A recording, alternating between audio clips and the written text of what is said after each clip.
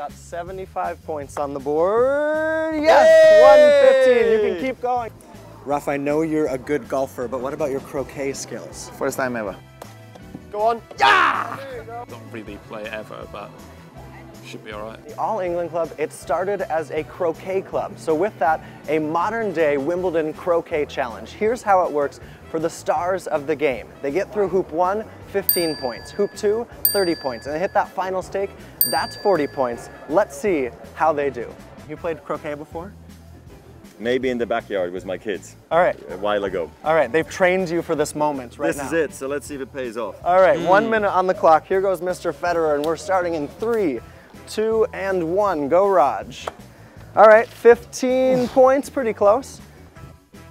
Okay, we have got our croquet caps on because Johanna Konta is going to play. Serious about my croquet.